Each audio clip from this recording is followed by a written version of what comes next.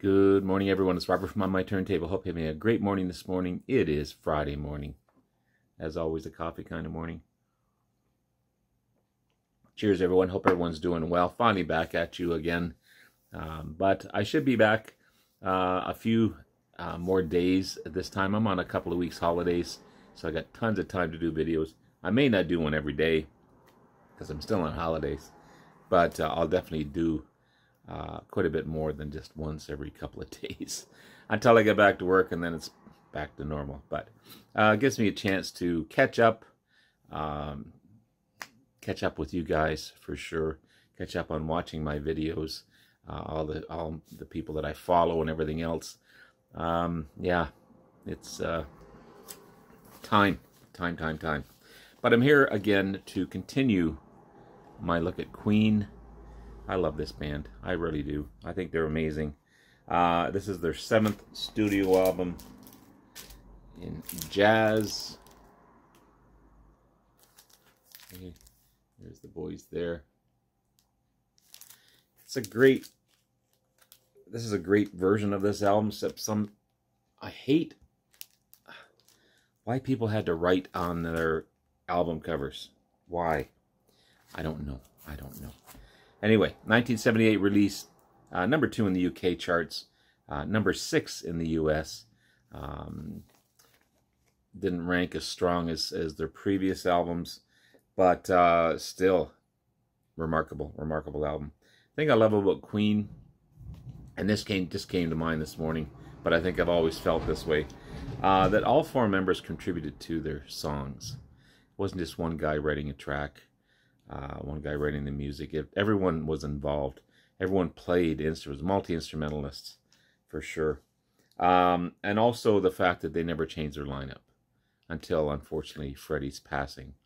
But their lineup remained the same, which definitely made them consistent as a band.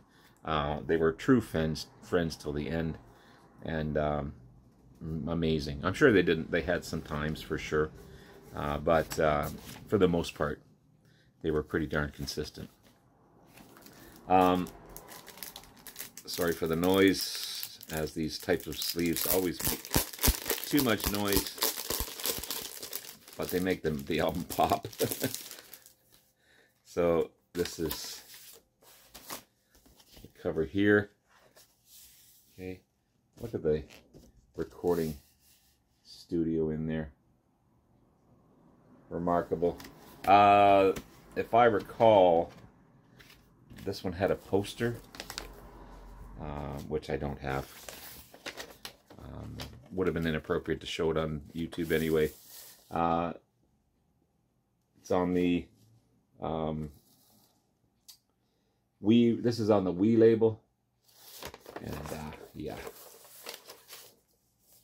13 tracks, so a fairly long album. And of course, as usual, I changed my rankings. This is already about 20 minutes ago. I had everything listed, I thought, and then I changed it again. So, starting up at number 13, Mustafa, written by Freddie. Contains English, Arabic, and Persian words. And I think some made-up words as well. It's a lead-off track, very Middle Eastern sounding. Still a rockin' track, but not my favorite. Not because they're singing different words, using different languages. Not my favorite. That's why it's ranked at number 13. But decent track. Apparently they use that in their concerts to sing different versions of Bohemian Rhapsody. They throw some of Mustafa's in there apparently, but that's kind of cool. At number 12, and I had these reversed, but I switched it. Fun It, kind of a disco vibe, because it is the cusp of the 80s coming up. By Roger Taylor, sung by Roger as well. Nice funky track. Taylor's vocals are top notch on this one. Love the guitar work by Brian May. The drumming is a little flat though, kind of electric sounding drumming on this one. If it was true drumming, I think it would be a better track, but a decent track still. Fun it. At number 11, Dreamer's Ball by Brian May. The tribute to Elvis Presley, sung by Freddie. Normally when Brian, well, not always when Brian May writes a track, he sings it, but dual guitar work in there by Brian as well. Very 40s and 50s sounding track. Nice lazy sounding track as well, so decent track. So those are my lower three. At number 10, Only in 7 Days, it's a John Deacon track. John Deacon contributes a couple of tracks on this album. He also plays guitar in this one as well. Nice piano intro. Awesome solos. The only way Brian May can play these solos. It's a lighthearted track as well. But not a bad track at all. Number 10. And I switched the next two up. At number 9, Leaving Home Ain't Easy. It's a Brian May ballad, sung by Brian May this time. Nice acoustic track. Great harmonies by the band, as always, as usual. Queen, I think, is some of the best harmonies out there, for sure. But Leaving Home Ain't Easy, number 9. At number 8, more of that jazz. It's a Roger Taylor track, who also plays most of the instruments on this one. Real drumming on this one as well. I like the rhythm of the song. Roger's vocals are great with that grit, yet he does the falsetto as well. There's also some great moments with Freddie's vocals in there as well. They kind of mix 3 or 4 songs in this one. Not complete songs, just they mentioned Bicycle Girls and a couple other tracks on this one as well. So number 8, more of that jazz. And again, I switched those up a little bit. As the next 3, I switched up as well. So at number 7, Jealousy, written by Freddie with Brian May playing an acoustic guitar. Dramatic track, great piano led. Nice love song, expertly sung by Freddie. Of course, he had probably one of the best vocals out there, for sure. At number 6, If You Can't Beat Them, Join Them. Another John Deacon track. This is a heavier track for sure. Great lead work on this one. Awesome solos by Brian. Just really good. And number 5, another John Deacon track, Dead on Time, who plays acoustic and electric guitar in this one as well. Rockin' track by John Deacon. Normally his tracks aren't this rockin', but this one's pretty heavy. Guitar work is some of the best I've heard by Brian May. Fast track as well. Very heavy metal sounding. I like this one a lot. But I would have ranked it higher, but there's more to come.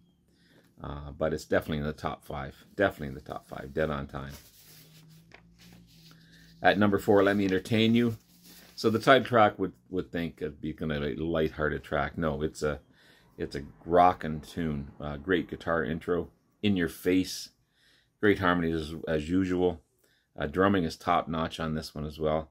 And the solos are just burning in your face. It's just a great track. Let Me Entertain You. Number 4.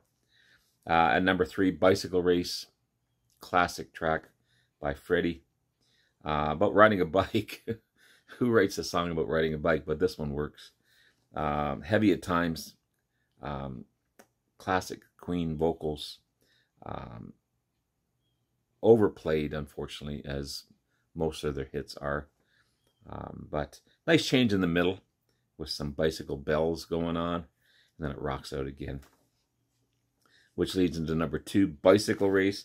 I almost switched number 1 and number 2 up, but I think I've got it right. Maybe. But this is my thing. You can have your own opinions on this one. But I got number 2 at Fat Bottom Girls by Brian May, sung by Brian and Freddie. They kind of drop down to a drop D tuning, which is different. I'm not 100% on that one, but they don't normally drop their tuning down. But I love this track. Sorry for that notice. The choruses are the best rockin' track as well. Great drumming, and it rocks out at the end for sure. So Fat Bottom Girls. So number 4, let me entertain you. Number 3, Bicycle Race. Number 2, Fat Bottom Girls. And at number 1, Don't Stop Me Now. Freddie track. It was also used in the soundtrack for Shaun of the Dead. This is a great track. Starts off thinking it's going to be a ballad, and then it turns into this rhythmic track. Awesome guitar, classic solos by Brian, and it's just so upbeat and so good, and the vocals are top notch, and it's just a fantastic track. And then it ends with that same ballad sounding as it starts. So just an all around, so kind of brings you up.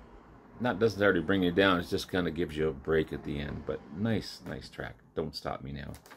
So at number 13, Mustafa. At number 12, Fun It. At number where's number 11 here? Sorry, Dreamer's Ball, number 11. At number 10, Only in 7 Days. At number 9, Leaving Home Ain't Easy. At number 8, More of That Jazz. At number 7, Jealousy. At number 6, If You Can't Beat Them, Join Them. If You Can't Beat Them. At number 5, Dead on Time. At number 4, Let Me Entertain You. At number 3, Bicycle Race. At number 2, Fat Bottom Girls. And at number 1, Don't Stop Me Now. I ranked this one 4 out of 5. Another great album by Queen. And I'm going to continue on. I don't have all of their studio albums or later stuff, but I still have a fair chunk to go through. So I'll try and do my best on this one. Have yourself a great rest of the day. Love you all. Glad to be back, and I'll see you again soon. Bye now.